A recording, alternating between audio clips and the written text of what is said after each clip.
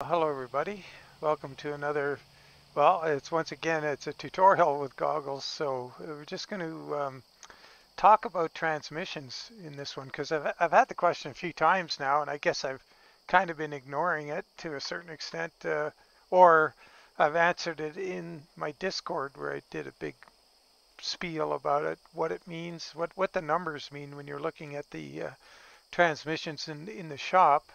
And in particular, when you're using the Rel Eaton Fuller Transmission mod, because there's so many transmissions there, for every different um,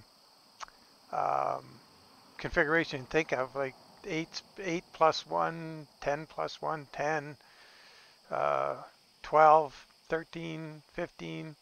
There's a whole bunch of them. And in the game, pretty much just use uh, 10, 13, and 15, or sorry, 18, and 18 being the preferred transmission. And I'll just touch on that first and explain why. And to do that, the first thing to do is to understand some of the terminology around transmission and final drive ratios. So the final drive is the ratio of the rear axle or differential, and it's a key component, and they lump it in with the transmission in this game. So they don't describe a separate rear axle ratio. It's part of that number you see when you're looking at a transmission. So what you'll typically see is, say you're looking at the 18 speeds, which is probably the most used transmission in the game. And you'll see a number, it'll say 14.40 or it'll say 12.19. Then it'll say 0.73 or 0.73, and then 3.36, for example, or 3.90, 3.56, or 4.56.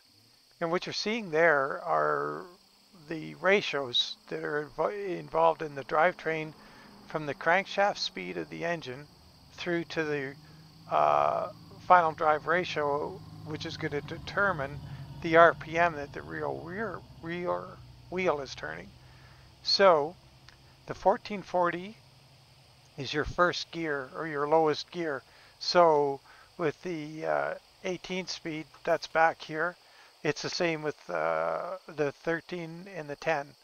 So you're going to bring it back into the low gear position. That's going to be 1440 times that the engine turns around for every one time the transmission rotates out the back. So the output of the transmission will be 1 for every 14.4 times the engine goes around. So that's all measured in RPM. So 1440 RPM, 1 RPM out the back of the transmission. That's that one-to-one, you know, okay, so let's just leave it there. 1440, 1 times the tranny turn. Now that goes through the drive shaft, goes through the differential. The differential in the case I'm going to cite here is 3.36. So that means the input of the differential is going around 3.36 times for every 1 time the axle moves. So now you've got your total reduction from the engine to the back.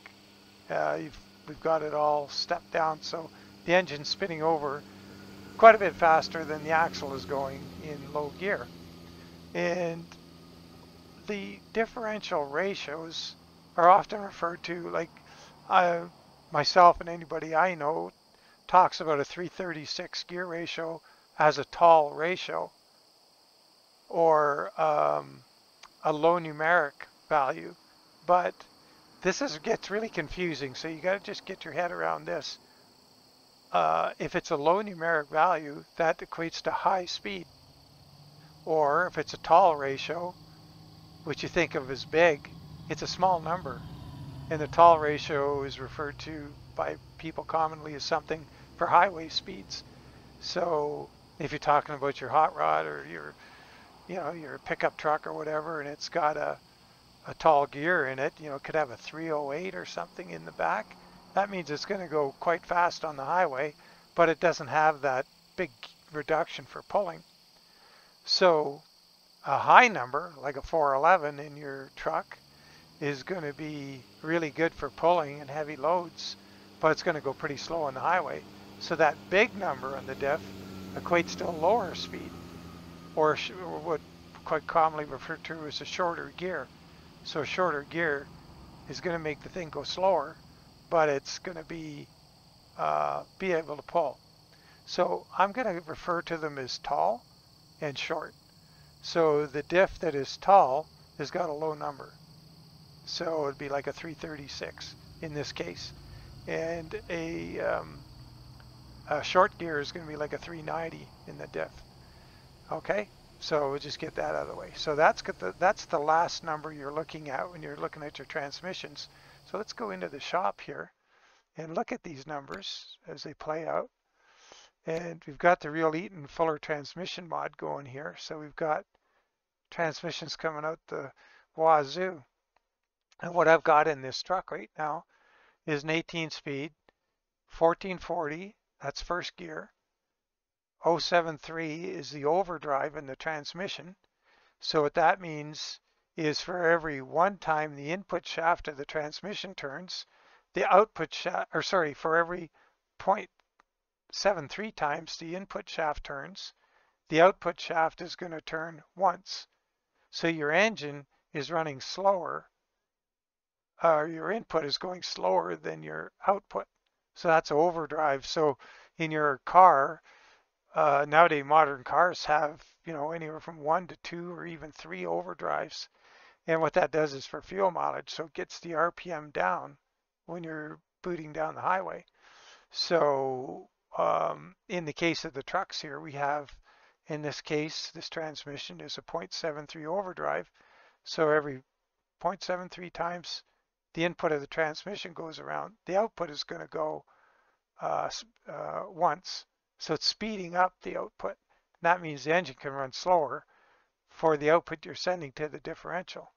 The differential in this case at 3.36 is going to divide that input by 3.36 and reduce the amount of times that the wheel is turning around, the rear wheel. So that's what the numbers mean. So 1440 first gear or lowest gear.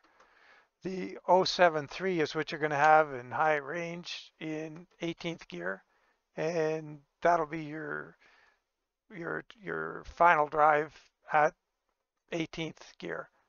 It'll be coming out of the transmission faster than the RPM going in. And just to put a number on that, if we're driving at 1500 RPM in 18th gear with a 1440, your engine RPM is your output RPM goes up to 20, I believe it's 2100 RPM. So it steps up the RPM by quite a bit. So the overdrive is really a cool thing. And it helps you achieve some kind of fuel mileage and speed. So now let's look at the numbers of what happens with different transmissions. So I did a bunch of calculations here, did all the math on this, and it took a while. I'm no mathematician. But anyway, let's look at it. So let's look at this transmission right now, and let's put it in first gear. We'll go 1500 RPM.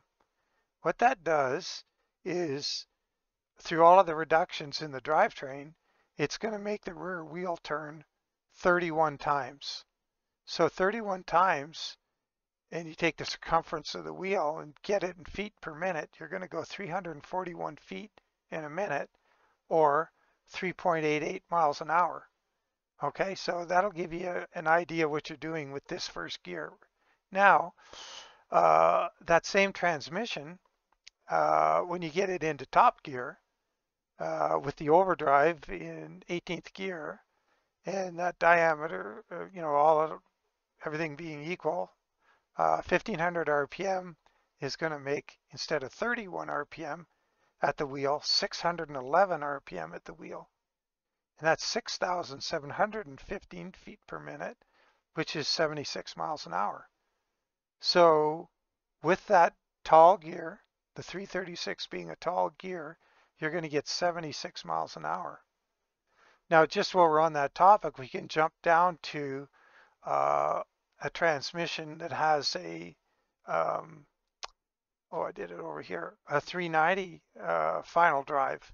And if you got a 390 final drive with everything else being the same, what happens at the wheel, instead of 611 RPM, you're getting 526. So a lot fewer RPM because that 3.90 diff is further reducing your RPM at the wheel, at the rear wheels. So now that's what I call a short gear. And that gives you 5,715 feet per minute, or 66 miles an hour. So it's 10 miles an hour slower. So when you're looking through your transmissions here and you see this differential, 336, and you go up here and you find one that's 390, this 390 diff is going to give you less speed on the highway, but with that shorter gear, you're going to get more torque multiplication because the engine is able to turn around more times, input more power impulses into the work that's required, and you'll have better pulling power. So if you don't have a very big engine, or your truck's not super powerful and you want to go do a heavy haul or whatever, you might consider a 390, or if it's really heavy, a 456 or something, because this is really going to slow your overall speed down. But in the case of special transport, you're only going to go 40 miles an hour max. So you could jump up to a 456 easily and still be fine. If you're wanting to go highway speeds, you might, a 390 might be a little better, because 1500 RPM is a nice RPM to run the truck at. You can go a little higher, 1700, whatever. But 66 miles an hour at 1500 RPM, it's okay. You wouldn't want to drive all day like that. You'd use a lot of fuel, but it's fine. So that's the difference in the final drive with the same first gear ratio, and well, which is irrelevant in final drive. But anyway, that's what the 390 does. So you can see a difference between 336 and 390, difference of 10 miles an hour, with everything else being equal. And I'm basing this on 24.5 inch, an average of 24.5 inch tires. So a tall 24.5 is, what was it, 43 inches tall, and a short low profile one is 41 inches. So I'm just using 142 to split it in the middle, so I don't get in an argument, well, it's this, it's that. I'm taking the average on the tires. So now let's look at what happens with a 1219 first gear. So when we look up through the list of, here we go, 1219, 073, 336. So everything's the same except for the first gear ratio. So we don't need to look at the final drive speed. It's going to be identical. We're going to go with this transmission at 15 RPM. We're going to go 76 miles an hour. With the 1440, 336, down here somewhere. With this one, our speed in first gear at 1500 RPM was 3.88 miles an hour. So with that other number, 1219, here, what this does, the input shaft of the transmission is going 12.19 times for every one time the output goes. So that's fewer times the engine is going around. So what that means is you have less reduction in the transmission in first gear, which means you have fewer power pulses from the engine affecting the output. So it's a taller gear. So that's a 1219 to 1 is that lower number equates to taller or less power, higher speed. So your first gear isn't going to be as effective, and it bears out in the numbers here, because at this, you're going to get, instead of 31 RPM, you're going to get 36 RPM at the rear wheel, which is not what you want for pulling. or if you're doing really heavy loads and you want to take off with that, you know, that Trail King 360 with 368,000 pound railway locomotive, you don't want a 1219 first gear. But anyway, what it equates to, instead of just 341 feet in a minute, you're going to go 402 feet in a minute, which is quite a bit more. And you're going to go 4.57 miles an hour as opposed to 3.88. So when you see the 1219, if you're running, you know, reefers or lighter loads, you're not getting into the heavy haul stuff or, you know, triple lowboy stuff, 1219 is fine. And what it does is your gear ratio, because that is a lower number, between that number and your final drive, there's less. So it's the best way to describe it would be the division. So you've got 18 gears, so you're taking that space between those numbers and dividing it 18 times. Well, because there's less, the number is smaller, the division between the gears is tighter. So it's like a closer ratio in your transmission. So the drop between gears and RPM is going to be a little less, which is, you know, quicker shifting. You don't have to wait quite as long when you're floating gears for it to drop RPM. It's, you know, it's not a big deal. It's negligible, but you're going to have a, when you roll away in first or second, third, whatever you're starting off in, it's going to roll away a little quicker. It'll be a little bit more load on the vehicle, but with a lighter load pulling, away you go. So 1219 is cool for that purpose.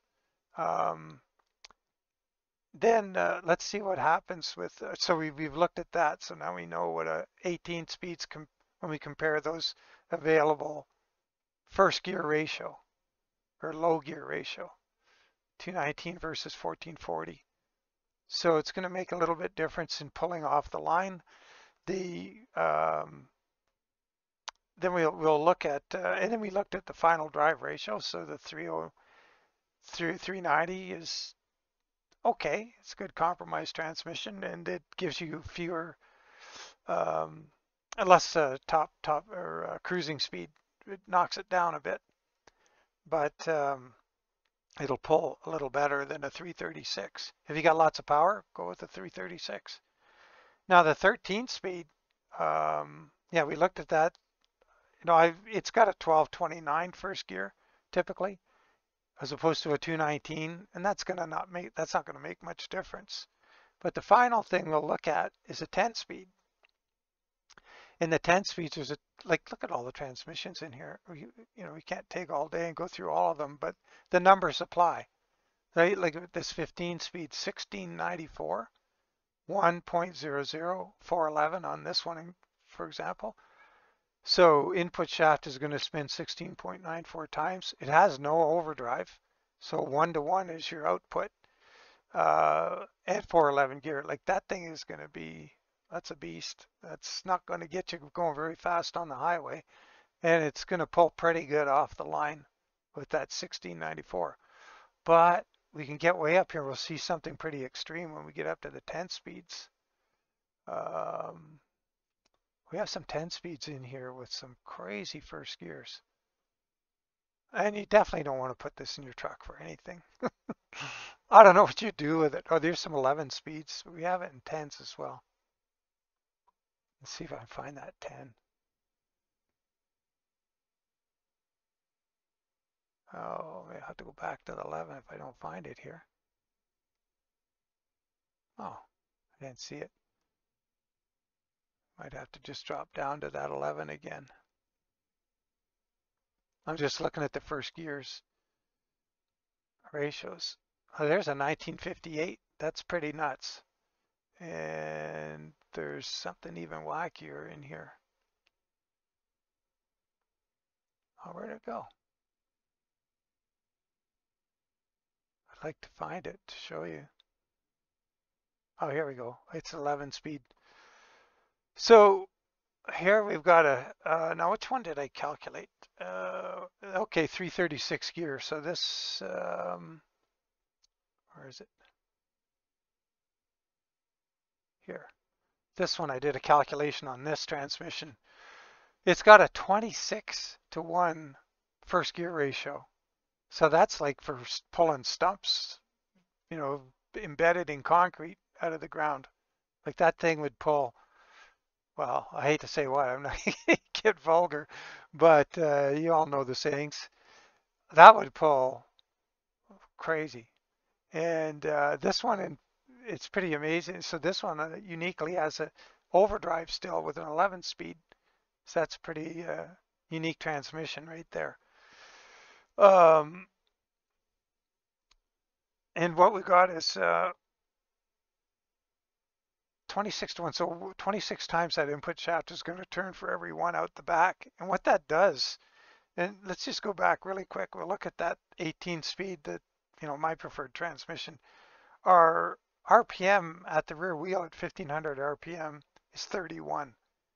Compare that to 17 RPM. It's not quite half. So you're going really slow, like the wheels are barely turning, but you've got so many more power impulses going through the drivetrain to turn the rear wheels that few times. It's really, the engine is working extremely well for you.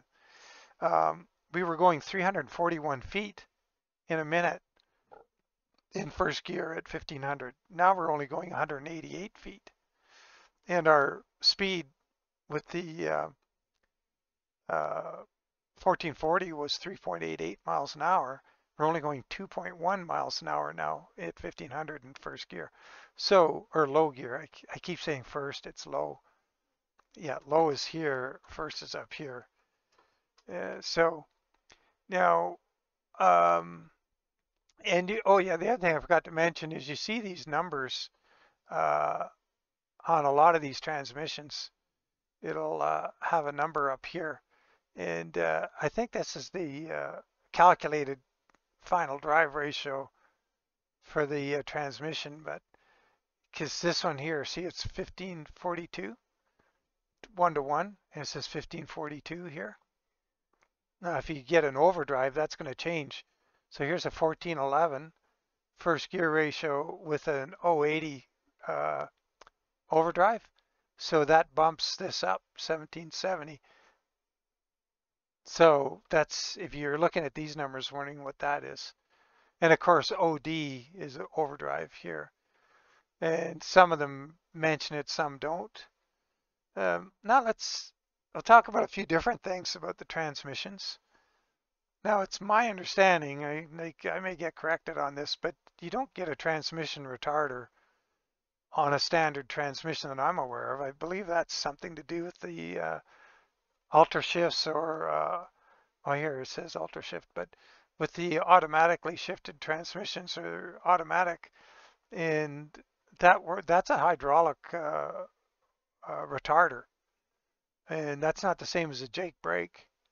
And you can it's, you know, the same effect as a Jake brake, where you're generating hydraulic pressure to decrease the speed of the truck and aid the braking. I have the retarder control on here. I can adjust the amount of retard on my dash panel.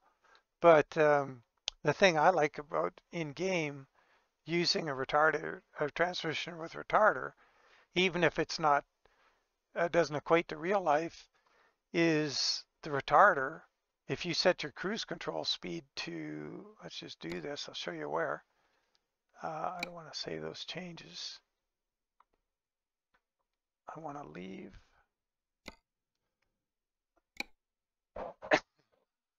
Okay, so we'll go look at options. I'll show you something cool in here, just in case you didn't know this. Go to options, and we go to game preferences. We drag this thing down, and we're looking for smart cruise control. And you can set the tolerance here, the cruise control, 5 or 10 kilometers an hour, or 3 or 6 miles an hour. You set it to 0, like here. And what that does is, when you're, in particular with special transport is where it comes in handy, is when you're setting your cruise control at 40 miles an hour to follow the pilot vehicle with 0 tolerance, and you look in your mirrors if it's dark out, whatever, you see the brake lights are coming on. And what the and quite a few of the trucks will have an audible warning that you'll hear like a little beep going off, like a busy signal on a phone, or it all depends on the truck. And what it's doing is controlling the speed of the truck. It's not letting it run away, and it'll keep it at 40 miles an hour going downhill, which is a really handy feature for special transport. So just thought I'd mention that. And now the other final thing we'll talk about is shifting the different transmissions. So the 10 speed, if you're using a shifter, is pretty basic. You have no splitter on the side here. It doesn't do any, it's ineffective. And you start in first gear. You work your way through the gears with the range selector down, and you get to fifth. That's fifth gear. Now you want to get to 6, you pull your range up and go here, and that's 6, 7, 8, 9, 10. And you want to shift down from here back down to low range and back to the first or low gear hole, and you're down to fifth gear from 10th. And that's how the 10 speed works. There are trucks that are 9 speeds, but they don't have that transmission in here, I don't think. A 9 speed, you would be over here in low range in fifth gear. And for a 9, you bring your range up and you go to the first hole. And that's going to be 6, 7, 8, 9. And that's how 10 and 9 speed work. At 13, where you get your 13 gears, is you start in the low. And bear in mind, like when you're driving, you know, I start in first or third, second, whatever. I start all over the place depending on how I'm feeling or whatever. Skip gears. We'll get to that in a minute. First goes 13 goes 1, 2, 3, 4, 5, and there's no range, or sorry, no split. Those are 4 straight gears. Then you pull your range up, and you can go back to first. You don't go back to low. Go to this hole here, and you have your range up now with the splitter back. Now you're in 6th gear, 7th gear, pull that back, 8th gear, 9th gear, 10th gear, 11th gear, 12th gear, and you split 4's 13th gear. So you split these 4 here. That's 8 gears plus the initial 5 you had down here. So 1, 2, 3, 4, 5. And then these 4 split with the splitter is another 8, is 13 gears. Now the 18 is, it's essentially the same as a 15 speed, except for you add 4 gears. Well, you can 5 because you can split here. And you can, low gear has a split in it.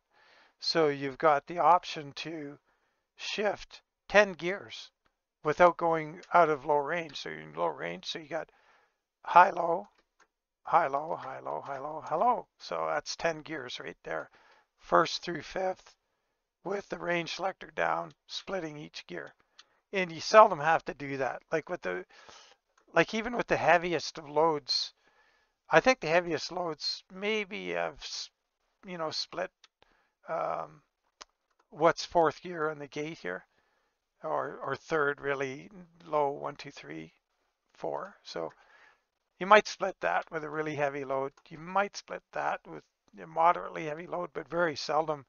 And typically, if I'm driving a load with, say it's 50,000 pounds or something like that, I would start off, go through these 4 gears here, just straight, no splitting, bring the range up.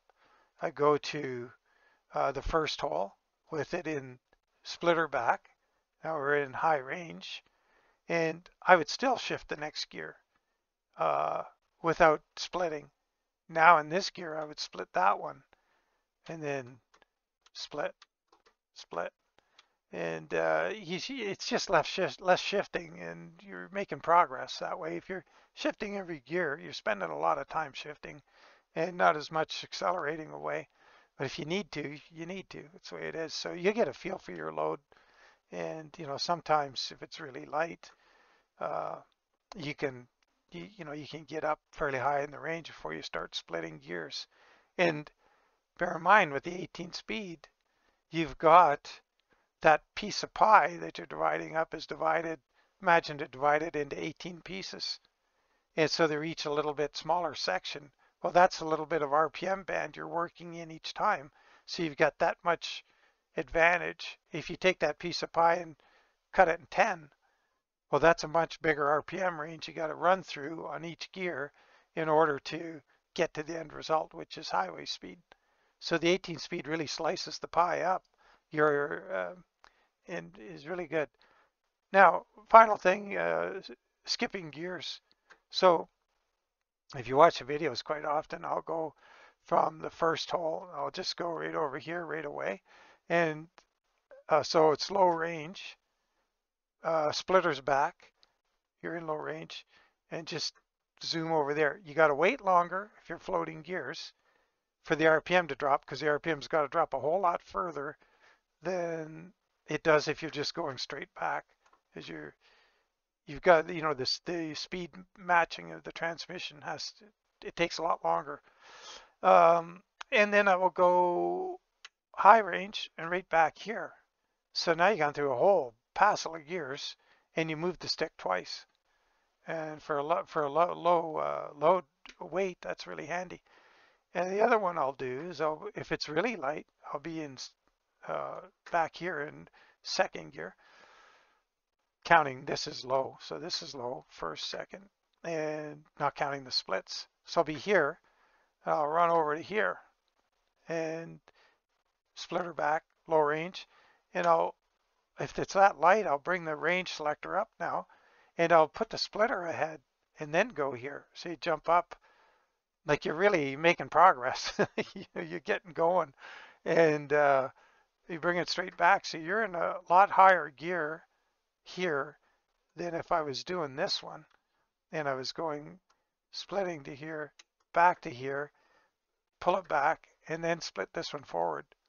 So when I do this one, and go like this, and with this in high, as I go up, yeah, you're just making massive progress, and you only got you got 4 gears left to shift if you want to split them.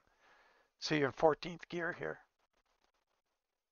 So that's making rapid progress, and you're not busy. You're not flapping around here if you don't need to. So you don't need to run through every gear. That's what I hate about the sequential thing in the game, is you're flapping away on the stupid paddles to get anywhere, and having the stick, you can really get going.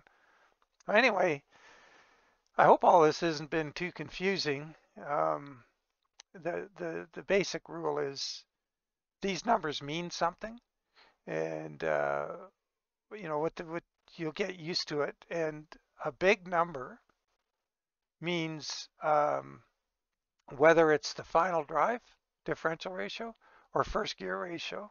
They should call that low gear, because this is low gear, this is first gear, but I should say low gear ratio. Anyway, the bigger the number, it's what I would call a shorter gear. And it means you're going to get less speed out of it, but you're going to get more power, more torque.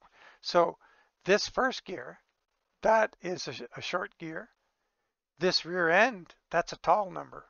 336 is a small number, that's tall. And that's going to have less power available at the wheel. So you want, for power, you want the big number. For speed, you want a lower number. And essentially what you got to look at. So, and this is a nice compromise. With this taller rear gear, you've got a shorter first gear. So that sort of offsets the disadvantage of having the tall final drive. You've got a little bit better gear reduction here in first gear. So if you're going to run a really tall final drive, that 219 right here, this 219 may not be the way to go with a 336, unless you're running really light. But if you're running, what do we have here? Like here's a 433 or a 456. You're going to want that 1219 probably. So, yeah, well, that's it. A little transmission 101. Hope it all makes sense. If it doesn't and I need to clear stuff up, let me know in the comments. And as always, we'll catch you on the next one. Take care, guys. Bye.